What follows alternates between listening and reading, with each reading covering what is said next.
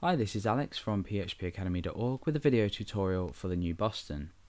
In this tutorial we're going to be looking at the fade in function in jQuery, which allows us to fade a particular element of our choice in our web page. So the first thing I'm going to do is I'm going to use the example of an image. So I have an image saved in this directory. Let's just take a look at that. And it's tartan.jpg, so I'm going to include this into my page. So tartan.jpg, give it an alt attribute, which would be tartan, and we also need to give this an ID, so I'm going to give this an ID and just call it image. So this is what we reference to when we need to fade this in, or in the next part of the tutorial, fade this out. So now that we've got our image, let's open up our browser and preview it. You can see that it's just an image on a page plain. Okay, so now what we want to do is we want to include the functionality to fade this in when our page actually loads. So I've included effect.js, which is going to allow me to do this, and obviously I have jQuery.js included as well. So what I'm going to do is I'm going to allow the image to fade in once the document has loaded.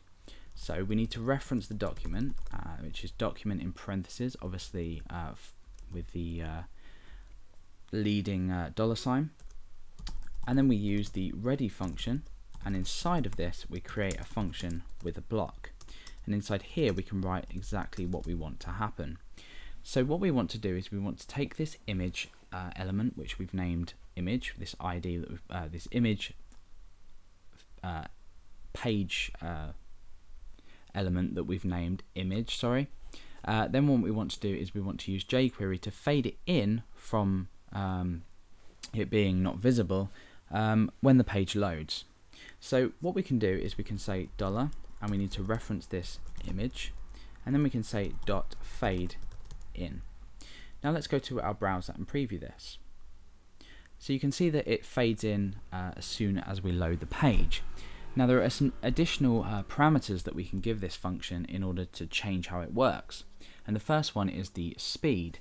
Now we can name this ourselves, so we could say slow, or we could say fast, for example, or we can give it a numerical representation, so we might have 1,000, that's 1 second because we're using milliseconds, or you could say something like 5,000, which would represent 5 seconds.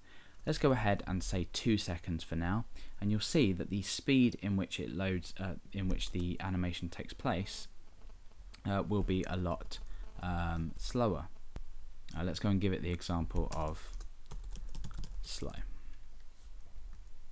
So you can see that it's loaded in a lot, or faded back in a lot slower than if we were to use fast, for example. That's a very quick fade in.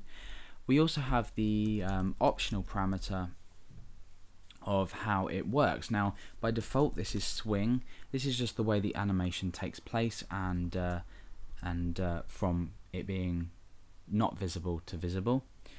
We could go ahead and use linear. When we refresh, it just works in a slightly different way. It's quite hard to see how it works, but for now that's an option. Now the last is a callback function. So what we can actually do is we can use a function to again display when this animation has faded in. So we could say function create a block and just bring this down, and inside of here, once this animation is completely faded in, what we could do is we could say perhaps append some text to a div or a span. So I'm going to create a div just here, and I'm going to call this image underscore feedback, and inside effects I want to reference this again, so image underscore feedback, and I want to append some text onto it, or create some text inside this div, and I'm just going to say effect complete. So now what's going to happen is however slow or fast we have this, once the animation is finished, we have this callback function to let us know. So when I press F5, you can see, or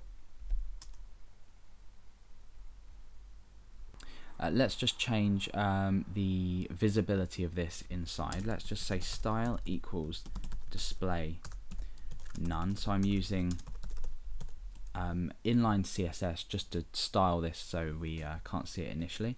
When I refresh, you can see that as we fade in, we don't have this effect complete text there until the animation is complete. So the callback function could be used to perhaps load an image and then display additional images. So that's an option, or that's a usage of it. Again, if we load it in, say in 2 seconds, this will take slightly longer, and then it will display our effect complete message there. So this doesn't have to be used with images, it can be used with any other HTML element. So you just do exactly the same thing. You would use the fade in function, but this time reference something different. For example, if the ID was, for example, a form or a text input field, you could actually fade these in as well. But I think images is a nice example to use with fade in when you're looking at effects in jQuery.